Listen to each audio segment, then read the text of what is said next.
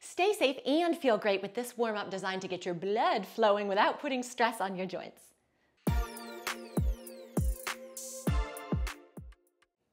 Hey guys, Dr. Christy Ennis. Welcome to Follow Me Friday. All standing, no equipment.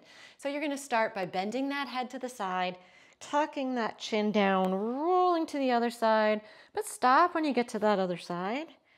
Not doing a full circle, just to let our neck be happy. So we're doing a few to each side. One more in the other direction. This should feel good, and then moving on. Go ahead and bring those arms up and that knee up. Circle around to really open up that chest and those shoulders.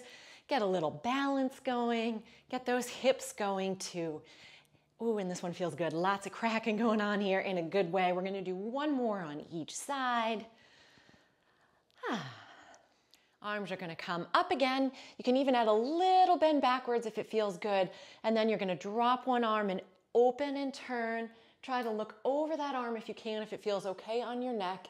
Again, getting into the spine, shoulders, and neck all at the same time. Right? So when you're ready to start your workout at home, you should be ready to go for sure. We're gonna do one more on each side. You might get a little bit more as we go. Of course, making sure that you're still breathing nicely as well, and we're moving on. Bring those feet a little wider than hip distance apart, even wider if it feels good. Hands come to the center. We're gonna shift over to the side and bring our butt back, really stretching out that inner thigh, warming up those glutes. So 3, 4, 5, one more to the other side, and then we're adding on. As I go to the side, I'm gonna bring my arm down and the other arm up, again, looking back if it feels good. If not, just keep your head right down. It's also okay if you don't touch the floor. I've got monkey arms, so they easily reach the floor. And we're gonna do one more to each side. And then we're stepping back into a bit of a lunge. We're gonna step this leg back, press that pelvis forward as those arms come up, and step it together. Alternating legs here. So again, really press that pelvis forward to stretch out the front of that hip. This is another one of my favorites. All these always feel good to me though. And we're gonna do one more on each side. You can even squeeze into those bunsies a little bit to get a little bit more of a stretch. Feet go out nice and wide again, but this time our toes are turning out. You're gonna clasp those hands in front.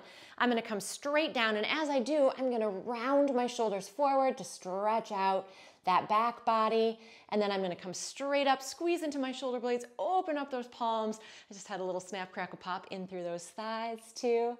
So working almost the whole body with this one. This is a great one to do at any time of the day, not even just before a workout. This is our last one here. Woohoo, as I fall over, moving on. You can bring those feet back together a little bit. We're gonna bring that arm up overhead, bend it to the side, and I'm actually gonna turn my body as I sweep that arm forward, shifting my hips back.